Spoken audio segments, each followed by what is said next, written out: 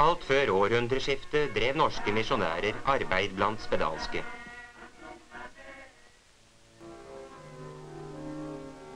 Gasserne har sin egen oppfatning av sykdommen. Derfor hender det at de gjemmer pillen i munnen og spytter den ut når søstrene er vel av veien. Men søstrene kjenner knepene. De lar dem drikke vann mens de selv ser på. Gir de pasienten pillen i hånden, risikerer de at han stikker den i lomma og selger den etterpå. Hva er skatter i et arkiv? Det kommer jo an på øyne som ser, og på hjertet som banker. Hva er det i dette for meg? Og vi ønsker å gjøre det kjent, sånn at de som ser verdien kan finne den og gjenoppleve den. I Misjonsarkivet i Stavanger ligger 600 ruller film som kanskje kan være gull for den som leiter. Men for arkivleder Gustav Stensland er det også en bekymring. For ingen har full oversikt over hva som egentlig befinner seg i filmboksene. Noen stubber som mangler identifisering, sånn som denne lille biten her. Det er ikke godt å si hva det er før vi har satt i en fremviser.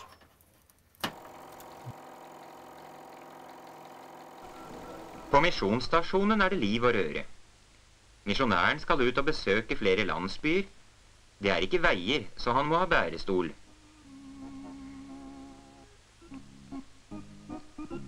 I arkivet er det filmer fra alle landene der misjonsselskapet arbeidet. Ikke minst fra Madagaskar. Klimaet er såpass hardt at det er ikke rådelig for de hvite å gå lange strekninger til fots. For mye sol og for mye strev resulterer gjerne i malariafeber.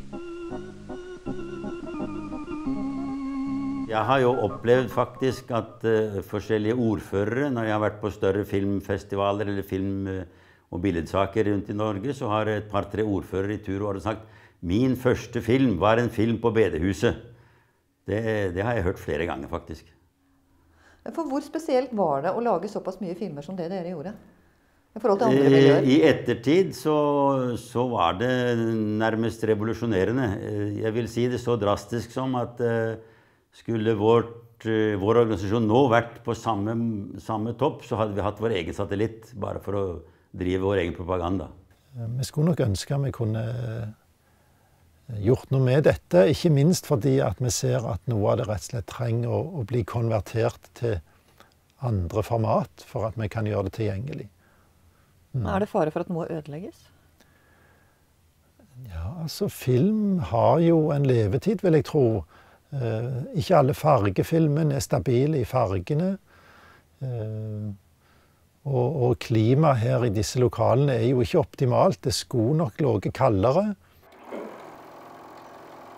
Den eldste filmen i arkivet er fra 1936. Misjonsselskapet laget dokumentar- og fiksjonsfilmer helt fram til 1967. Tidlig lørdag morgen. Dette er en reportasjefilm fra misjonsarbeidet på Madagaskar. Og du var med på dette? Ja, jeg var med som guide for de, og kjørte de rundt i min bil da i over en uke. Og opp i Madagaskar innland primært, og så tok en annen misjonær de med til Øst-Madagaskar. Store øya på Afrikas østkyst. Øya er fattig. I hundrer av år har fremmede nasjoner hersket over Madagaskar og befolkningen her. Først i 1960 fikk landet sin selvstendighet og kunne begynne å bygge sin egen fremtid. Majestetiske Imperial War Museum i London rommer et av de eldste arkivene i verden. Det ble grunnlagt rundt 1920, og få museer har et så omfattende film- og videoarkiv. 10 000 timer film, 12 000 timer video, og samlingen øker fortsatt. Nå har de startet arbeidet med å digitalisere hele arkivet, særlig 35 mm-filmene, men også 16 mm og video i ulike formater. Å digitalisere er en nødvendighet, mener arkivsjefen. Any archive that is hoping to make its material available in any way or form has to embark on digitization, otherwise they will simply disappear from view. or from the view of most people. På de store viddene I Sør-Afrika kan en daglig se kvegflokker. Misjonsarkivets slitte filmer har et stort behov for modernisering. Det gjetergutten som spiller. Slik har kveg... Mens Imperial War Museum I full gang med å digitalisere, har Stavanger-arkivet ikke engang startet, selv om det haster. Vi vet fra teori om bestandighet at vi når et kritisk punkt.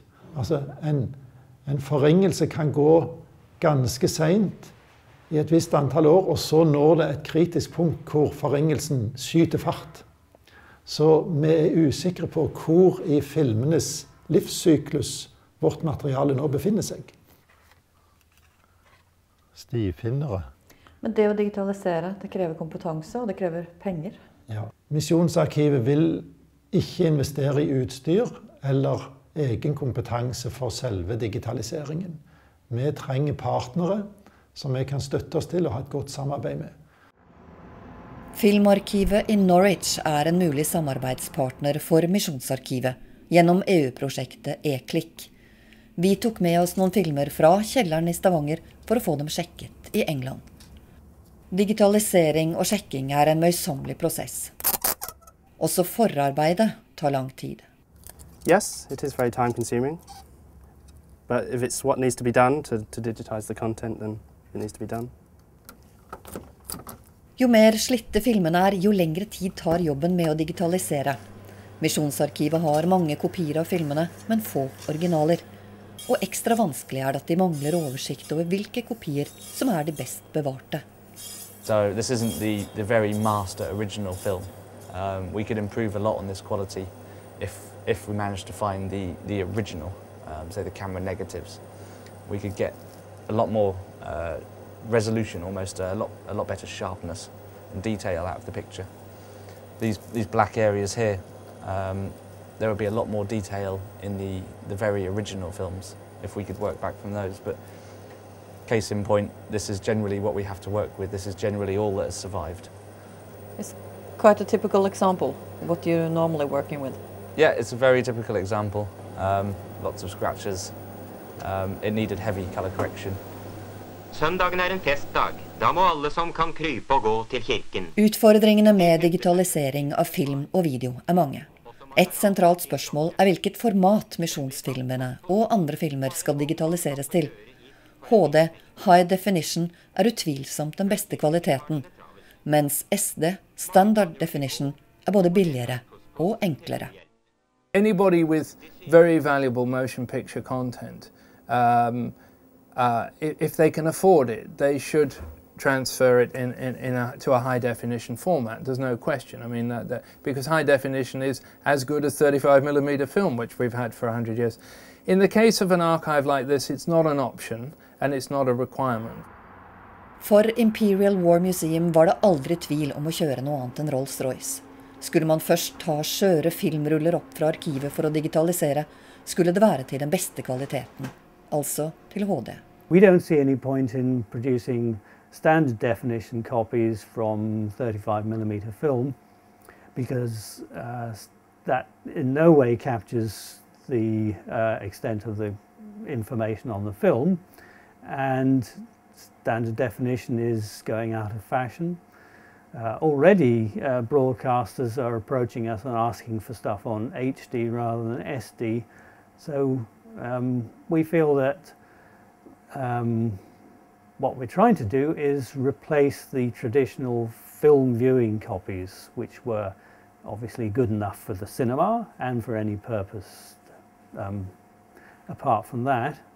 So we're looking for a digital format which effectively replaces that, something that's good enough for showing on the big screen, good enough for HD TV, good enough for SD TV obviously, and also for web streaming, DVD, Blu-ray, everything. I think you'll find the British Film Institute and the BBC, anybody who's at a particular end of the industry will digitize in high definition or to high definition.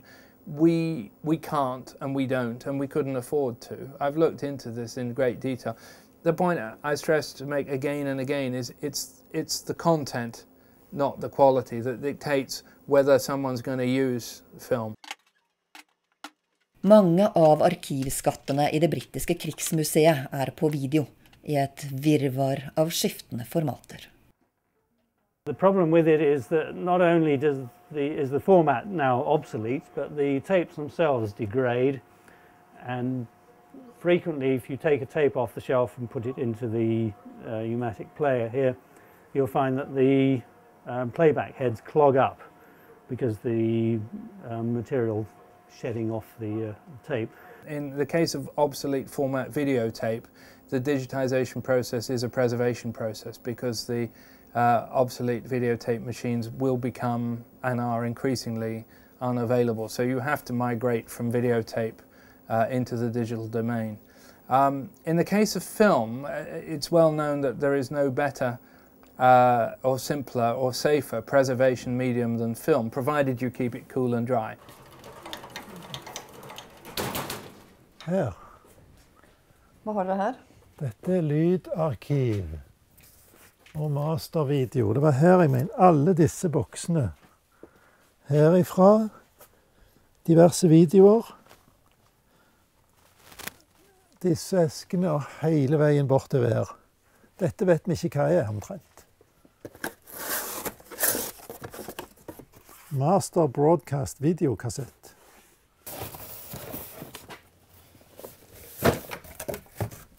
Skal vi se her, ja. NMS-reklame. Men nå har vi vært både i England og i Holland. Okay. Og begge steder snakker de om at det nesten viktigere å få digitalisert video, fordi at formatene i ferd med å dø ut, og fordi kvaliteten dårligere. Hva tenker du om det? Det med formatene har jeg visst litt om. Men at video var vesentlig dårligere bestandig enn film, det var ikke så klar over. Så her har vi nå et eksempel på at deres besøk her avslører ting som viktige for oss. Signalbygget i Hilversum huser Nederlands institutt for lyd og bilde og deres samling. Store deler av Nederlands audiovisuelle kulturarv digitalisert, og arbeidet pågår fortsatt. Dette et av Europas største digitaliseringsprogrammer. Programmet ble mulig gjennom prosjektet Images for the Future og offentlige tilskudd opp mot 1 milliard kroner. It's an important time to be doing it because it's the we're getting at the end of the life cycle for a lot of these films. Other films in the archive may last for another 100 years, but as we don't know, we have to make sure that the digitization process that we're doing is as qualitative as possible, that we get the most quality out of them that we can get right now. Hvert år fra 2007 og fram til 2014 blir 3000 timer film gjort digitale. Irvin har klare råd til Misjonsarkivet og andre som skal i gang med digitalisering.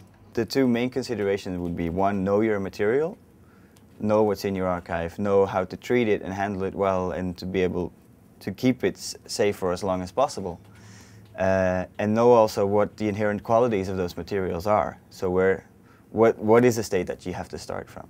And second of all is, I think it's really important once you're thinking or talking about digitization is that you have to know that digital world as well. And either when you have that in your institution or get it from outside, it's a completely different paradigm that you're working in. So you have to know what is a server, what does it mean when I back up a sort of file format, what's in the file format, what's the metadata that I have. There's all those really technical questions that lots of institutions aren't really equipped with. So I think it's important to get that technical side of things and really get it right from the beginning, because there's for some films you might not be able to get it back from the original source. Det mange fallgruver for den som skal bevege seg inn i digitaliseringens verden. Også store, mektige Imperial War Museum møter daglig nye utfordringer. Moving into this kind of digital world means that everybody involved in it, in the museum, is on a very steep learning curve. So almost every day we come across a new snag that we'd never thought of was even there. But there is another side to this, of course. The museum is not just digitizing in order to preserve things for the long term. We have our own commercial requirements to make revenue from selling the footage and making it available, and we also have a sort of public service requirement to make it available to individuals, to show it in the museum galleries and so on, to make it available for researchers. Professor Edgerton en av forskerne som benytter seg av Imperial War Museums rikholdige arkiv. I'm looking at these films because I'm writing a book about production and material aspects of the Second World War, and film is one of the very few records we have of industrial work. It's remarkable the extent to which the Second World War was a war of production, and remarkable to the extent to which one can't find much about production in the standard written sources. So film is quite invaluable. And a resource like this, which keeps films that I suppose many people would throw away as not being of any historic interest, is a goldmine for the serious researcher. Foreløpig må professoren oppsøke museet for å se de filmene han på jakt etter. Men snart vil han kunne se filmene online. For det ikke nok bare å overføre filmene og videoene til digitalt format. De skal også gjøres tilgjengelige, og helst for alle, hvor som helst og når som helst. The key is how to make it accessible, and I think the struggle for these archives, these not-for-profit archives, has been and continues to be how you pay for it, because it's a very expensive business to be in. But is it also a part of the public heritage that should be available for? It's certainly a part of the public heritage that should be available. But there's a difference between should and how, and that's why we're here, because we believe in it. All film archivists absolutely believe in the fact that this material should be available to the public. But I'm sorry to keep coming back to the core problem, is how do you finance it? Because it's very expensive to keep the film safe and the videotape. Different challenges with film and videotape, but it's all expensive. And then just having it sitting here, sitting on shelves doing nothing is no use. So you have to convert it into digital formats, and again, that's where the cost comes in. Hos Sound and Vision I Hilversum har de ikke bare et av Europas mest omfattende digitaliseringsprogrammer. De også dypt inne I jobben med å gjøre arkivskattene tilgjengelige online. All across Europe, archives are investing quite a lot of money and effort into digitizing their analog holdings. And quite a lot of it is already been digitized over the past, say, five years. But you see very little of it online. And the prime reason of that is the copyrights. It's quite challenging to clear the rights of an audiovisual object because there are many rights holders involved. There are the rights for the music, the characters, the publishers, the broadcasters, etc., etc. So this makes clearing copyrights quite a headache. The only way in which you can open up the archives is actually contacting all those rights holders and asking them for permission. So this is, at Sound and Vision, this is what we've been doing. One of the advantages of the Imperial War Museum's collection is that we are able to administer the rights for probably about 90% of the collection, which means that we are able to put it online, on the web. Do you think this is typical of the U-matic quality we're getting? This sort of I think the business model is very difficult for an archive that doesn't own much of the rights. It has to be said the business model, even for our archive, is not clear at all. We have absolutely no idea what kind of revenues we'll generate from this digital activity. What we do know is that everybody expects everything to be digitized, and they expect everything to be digitized. Idylliske Haag, vertsby for Fredspalasset og den internasjonale straffedomstolen. Byen også hjem for EU-finansierte Europeana, nettportalen for Europas kulturarv. They need something short and quick and sweet that they can just digest in a couple minutes. Her webversjoner av bøker, bilder, musikk og film som digitalisert fra om lag 1500 institusjoner over hele Europa. EU satser stort på et levende digitalt arkiv online. There are many reasons for doing that. The obvious one is that everything is going digital and that if you're not on the web, you're not relevant, and particularly for the younger generations, they don't bother to try and find something that isn't accessible from their desktop. It helps therefore make the institutions relevant, etc., etc. But I think the other area that is very important as far as the Commission is concerned is to do with connecting society through culture. Europeana has been, or is seen to be, a success story, a mechanism that shows Europe doing something together. Samlingen som tilbys på web via Europeana har vokst til 15 millioner objekter på et par år, og den øker stadig.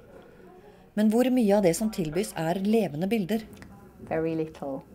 2% of the 14.9 million there is there now, yeah. Why? For lots of reasons. I think it's more difficult to... Very few of them have started the digitalisation process in the first instance. But the biggest issue is rights. It's to do with being able to clear the rights to digitise in the first place. Og i regntiden veiene så sølete at det ofte umulig å bruke bil opp til Mangarano. Etter en bytur vanker det alltid post og nyheter. Målgruppen for Europeana blant annet ungdom. Video og film en viktig del av deres nettbruk. It's interesting, we have some log files, so we do a log file analysis to see what users are looking at and how they get to the information. And if there's a video on the page or an audio clip, then they click on it first, almost without fail. We have to digitise because if people can't see the material, people will ask the question, why are we keeping this stuff? And we know every time we unlock films that sometimes haven't been seen for 50 years, there's huge cultural value in them. So we have to do it. Det går en rød tråd fra Gustav Stensland i det lille Misjonsarkivet i Stavanger til gigantiske Imperial War Museum i London og Instituttet for lyd og bilde i Hilversum, og videre derfra til portalsenteret Europeana. Det handler om å bevare gamle filmskatter for ettertiden, og ikke minst å løfte dem fram i nettets verden, slik at alle vi kan få tilgang til dem. Det krever penger, mye penger, og like viktig, kunnskap. Bevegelsen i gang, men det går ikke fort. You can't move very fast because you're trying to move 1,500 institutions minimum across Europe. You're trying to move ministries, you're trying to move traditional ways of doing things. And we do need to be moving a bit quicker than we are able to at the moment. And you need to have more film and video. And we need more film, but absolutely, yes.